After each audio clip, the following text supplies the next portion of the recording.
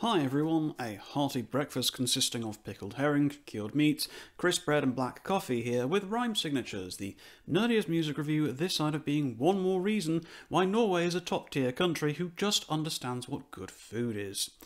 And today we're going to be doing a review of the new self-titled album from Sykofant.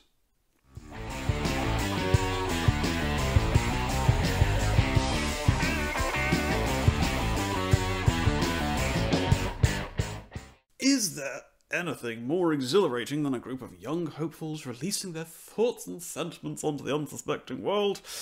I mean, okay, sure, you could argue that a winning lottery ticket, spending the night with Chris Hemsworth, or discovering that you have the ability to shoot bees from your eyes is a little bit more exciting. But let's be honest, a talented new band is far more likely of an occurrence than any of the above. Which is a real shame, because I reckon I could achieve a lot in my life if I could discharge bees at my enemies whenever I wanted to.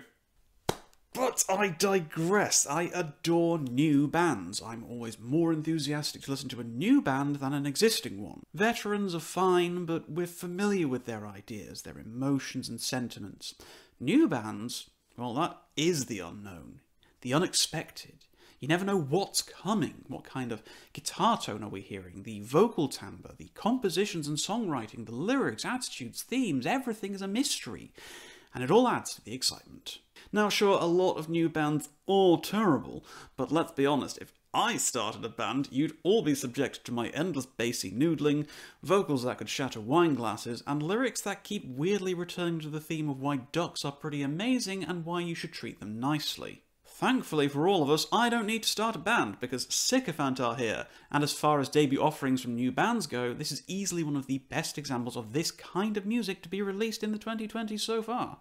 The monuments of old are withered with grime. Norway has a fantastic reputation for producing some of the best examples of current prog rock. Just look at bands like Wobbler, Motorpsycho, Arabs and Aspic, Airbag, Seven Impale, and so on and so forth. And it brings me great pleasure to be able to call Sykofant the latest addition to this pantheon of perfection. Feeling very much classic rock in style, rather than a real homage to the proggers of old like Yes, Genesis, Gentle Giant, etc, etc.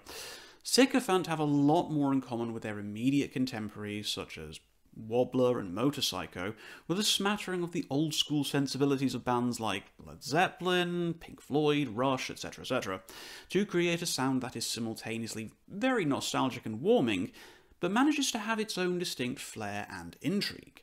In a strange way, the band's arrival on the scene kind of reminds me a little bit of Crust from last year, a band wearing their influences on their sleeves that appears out of nowhere and leaves a huge lasting impression on me, but may rely too heavily on what they know, rather than creating a sound that is truly their own.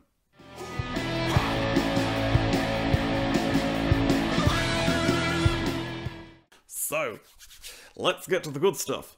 The album is quite well constructed, clocking in at just shy of an hour of music across 6 songs, indicating that you're in for some beautiful, lengthy, breathable stretches of music, which is exactly what we have here. Between Air and Water, Strangers and Forgotten Paths are the album's main courses, with the shorter pavement of colours and between the moments filling in the gaps, and Monuments of Old serving as a nice halfway house between them.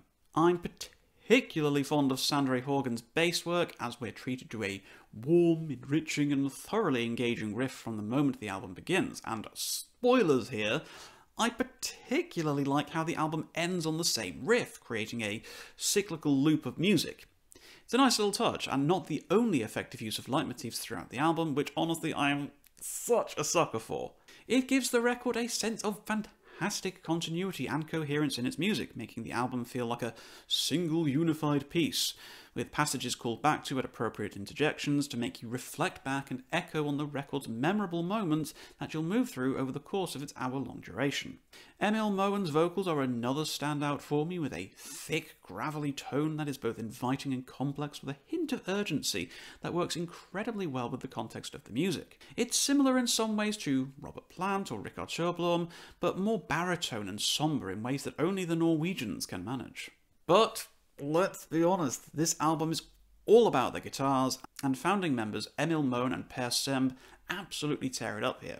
Tossing in every trick and tone in the book, the whole album has a strong Pink Floydian vibe with some real David Gilmour worship going on in the multiple extended guitar solos. But it's not only the lead stuff that struck a chord with me, the rhythm guitars are also impressive, putting in some hooky and engaging riffs with startling frequency.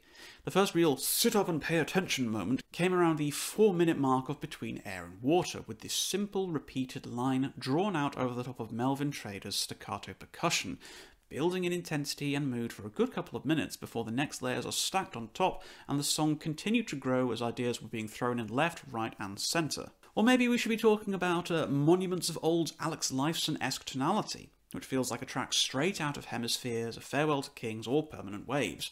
Or maybe the Wild West fusion section of Strangers, which reminded me of some of the works of Hadal Sherpa. It's a totally unexpected pivot point, yet it stands out as one of the most memorable and entertaining moments on an album really packed full of them. Between the Moments is a dreamy, shorter form composition, allowing both Emil's vocals to shine to their full potential, whilst also showcasing Sandre's excellent lower end work for a song that feels plucked out of Led Zeppelin's golden era.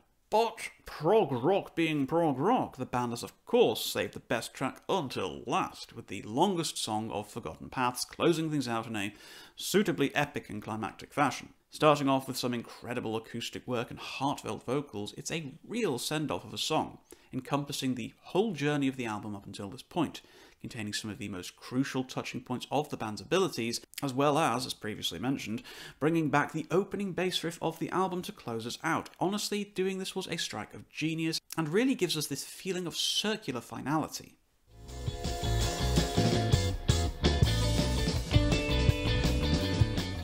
So, what isn't working as well for me? Well, your mileage may vary on this one, but the band, for better or worse, leans quite heavily on the greats of the past, with many moments sounding directly lifted from a greatest hits of classic rock, indicating to me that the band is very much finding their feet with what they consider to be truly theirs. I mean, I am prepared to forgive bands for this offence if the end result is as good as this one, but I can't overlook it when offering constructive feedback on the record. Strangers, the penultimate track, also has a really long ambient outro that I didn't particularly gel with. I just feel it goes on a little bit longer than I'm comfortable with, and it kind of slams the brakes on a little bit too hard for an album that has been flying along at a pretty breakneck rate up until this point. There's often maybe, a little bit more noodling and jamming than I'd like, and I believe that with the outro of Strangers and a couple of guitar solos here and there, the band could probably trim 10 minutes off the running duration and fit this onto a single LP. Now, I don't mind the total runtime, I just think some of it could have been better spent or used more efficiently. But honestly, these are still pretty minor gripes in the long run, and they don't serve to massively detract from the overall experience.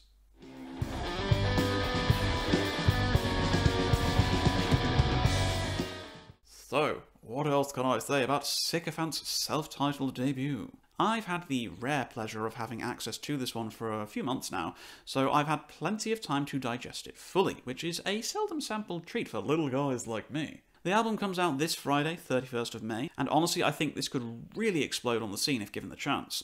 It's a well-constructed, beautiful sounding body of work that's been really ticking my classic rock boxes, but it also managed to sound at least a little bit like something new and exciting as well.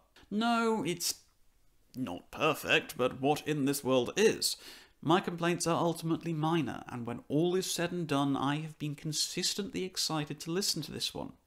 It's an effortlessly enjoyable album with a huge amount of sonic variety, all brilliantly executed, to make for an album that's about as accessible as this kind of music is ever going to get.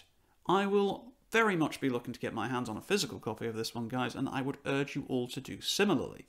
This band has so much promise and potential ahead of it, and I want them to succeed, and I think you'll honestly love this one. This is all, of course, guys, just my opinion, so when you get a chance to listen to this one, please let me know if you loved or hated it with the comments down below. Don't forget, it releases this Friday, do check it out. Please do drop me a thumbs up if you like the video, please do tell your friends about me, and please do throw me a subscription if you've been enjoying my content. But until next time, guys, as always, keep your rhyme signatures pretty odd.